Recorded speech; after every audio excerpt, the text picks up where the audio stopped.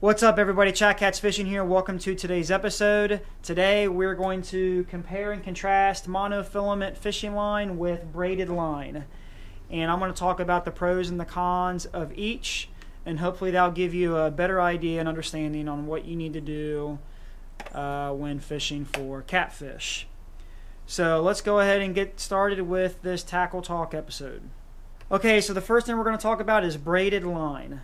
I'm going to give you a few pros and a few cons for using braided line when catfishing, so you are more informed on it.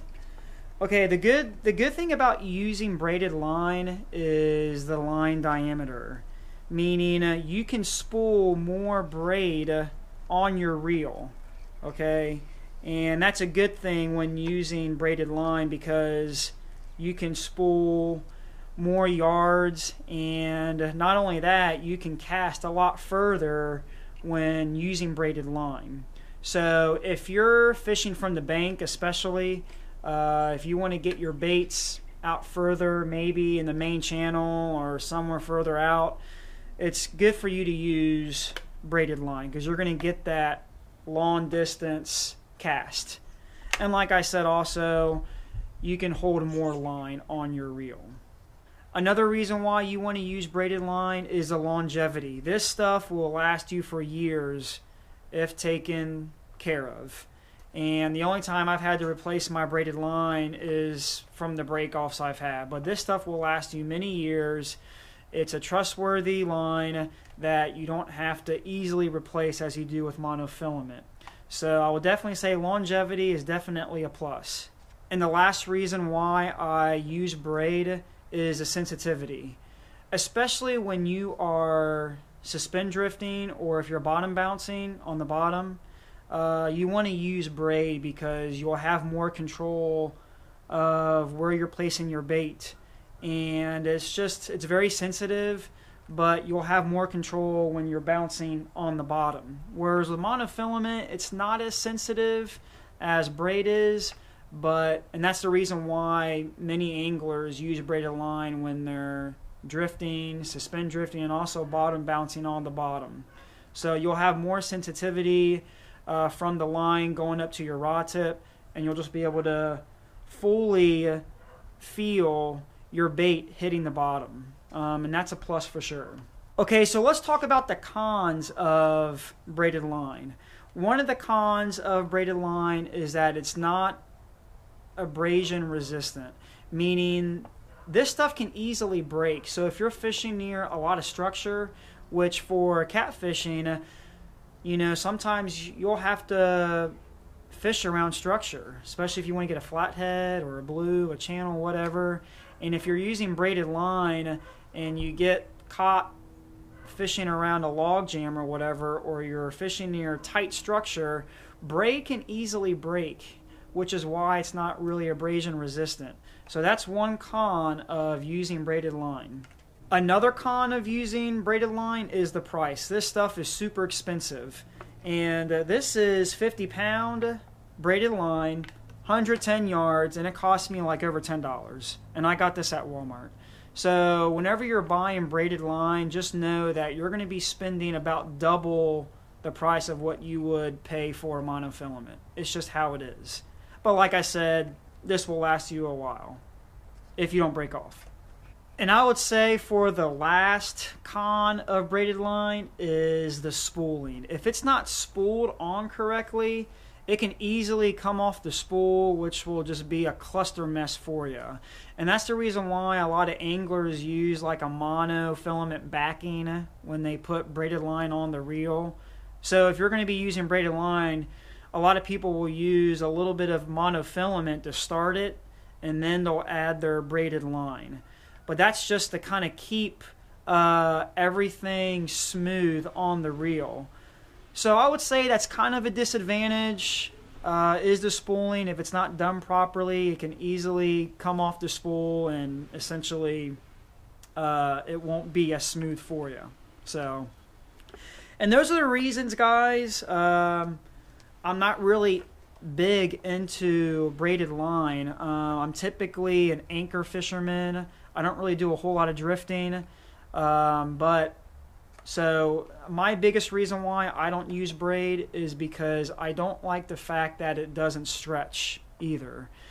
I feel like with monofilament, which I'm going to get to here in a second, monofilament stretches, which is a good thing for me. I can feel the resistance better with the fish, but with braid, you don't really have that resistance. There's no sort of stretch in the line. So it's just a different feel for me. But like I said, there's different schools of thought on what people like and what they don't like. But hopefully that kind of gives you an idea of braided line. So try it out, see what you think. Now let's talk about monofilament. This is what I typically use. The pros of monofilament is that it is abrasion resistant, meaning it's going to be harder for this line to break if you're fishing your structure, rocky bottoms. It can handle a lot of stuff. It can handle a big beating in a way when you're using monofilament. So it's going to be harder for this thing to break when you're fishing near heavy structure, which is a good thing when catfishing because, like I said before, when you're catfishing, you'll be fishing near structure, rocky bottoms, ledges, drop-offs, and just catfish are very attracted to structure. So that's the good thing for using monofilament when fishing near some heavy structure. And another pro for using monofilament is that it's cheap. It's going to be about half the price of what you would get when you spend for a braided line. Typically, I buy 30, 40 to 50 pound monofilament line, which will cost me, I mean, this is trilane big game. It's like $7 or $8, but that's just because it's heavier line that I'm buying. But you can buy like 10 pound monofilament line for like $5, and there's different brands you can buy. Doesn't really matter a whole lot on the brand. Some people swear to only get trilane. Some people swear only to use Stren or whatever. But it's completely up to you what you will want to buy. But I will say monofilament is cheaper, which is definitely a plus. And the last pro, like I've already said, is that it stretches. And that's a good thing when you're fishing for catfish. When the line stretches, you have more control and fight with the fish.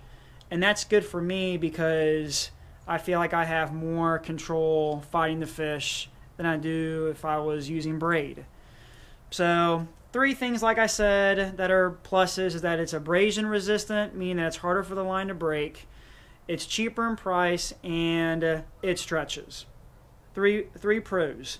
Now, the 3 cons of monofilament line is that you won't be able to put a lot on your reel like you can with braid. You can spool a lot more line, but with monofilament, you can't as easy. It won't hold as much line as you would think. So understand that too. So make sure you know what kind of reel you're using so you know how much line you can fit on the spool.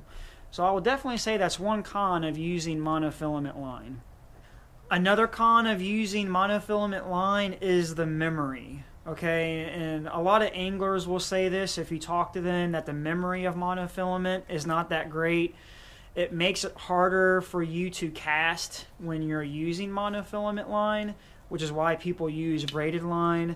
But if you're going to be using monofilament line, just understand that you're not going to be able to cast as far as you would with braid. And another con of using monofilament line is the stretch. Even though for me personally the stretch is a plus, but some people don't like the stretch because when you have more stretch in the line, you'll have less sensitivity. So it can be hard for you to discern the subtle lighter bites, especially if a flathead may be on there. So I hope that gives you guys a little bit of awareness on the pros and cons of using monofilament and braided line here. I'm going to go ahead and leave a poll at the top of this video, and I want you to vote on whether you prefer monofilament or braided line. And guys, comment. I want to hear what you have to say about this. Okay, I am no expert by no means on braided line or monofilament. Okay, I just am telling you stuff based on my own personal experience. So if you have something you want to say, something that can give more insight into this, just drop a comment. I'd like to hear what you have to say. And guys, that's going to conclude today's Tackle Talk episode.